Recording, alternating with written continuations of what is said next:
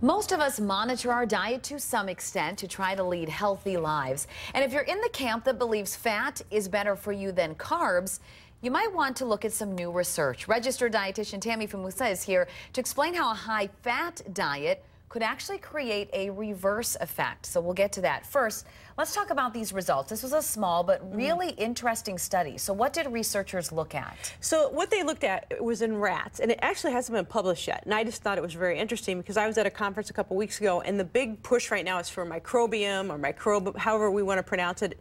I'm sure, I don't know if you have it up on a link, how you spell it, but anyway.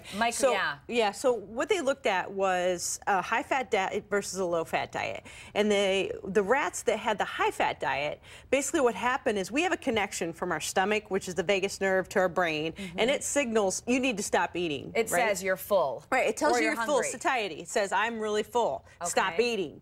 Well, what happens with the high-fat diet that they found in the rats, once they dissected them, they found that there was actually inflammation in the brain that caused that the reception wasn't working, and also the circuitry that goes from the stomach to the brain wasn't working. So, and that was caused by the high-fat diet. By the fact that they were eating fat. Right, instead. exactly. So there were two things then. The gut bacteria changed. I just want to make sure we get this because it's scientific.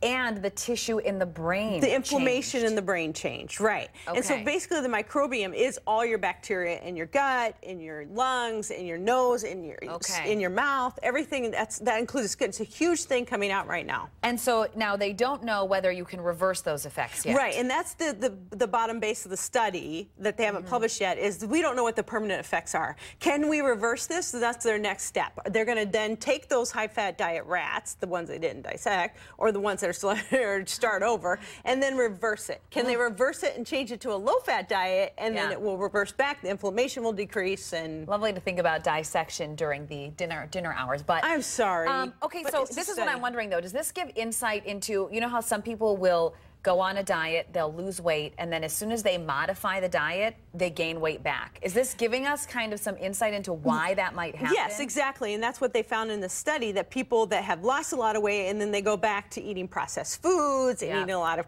crappy frozen junk pizza, that we talk about all the time, then it actually changes the metabolism and your circuitry. So what is the takeaway from this? Because obviously we've also talked about not eating enough fat isn't good either. No, and I'm not saying to eat a no-fat diet. Right. What I'm saying is what nobody wants to hear is you need to eat a moderate fat diet with, and what they said in the study was if you're going to go out and have onion rings, right, you might want to follow it up with some broccoli. So it's just like you say when we go to a restaurant, if you want that, cut it in half. Cut it in half, or follow it up with something a little healthy. You can't just eat high fat for every meal. So people who are on like the paleo diet, that one is a lot of fruits and vegetables, no refined carbs, right? Right, no refined carbs at all, lots of meat, your basic... Are you concerned about that?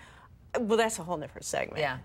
I mean, I can't believe you brought that up. Okay, so we'll leave it at everything in moderation. Exactly. Don't go too extreme on No, these and you diets. really just don't eat a lot of high fat. What they're basically saying is it will change your body, your satiety, and your inflammation in your brain if you're eating high fat constantly. Okay, and we'll keep an eye on this. So once this gets published and they look at whether they can reverse it. Yeah, it's fascinating. Tammy, thanks so much.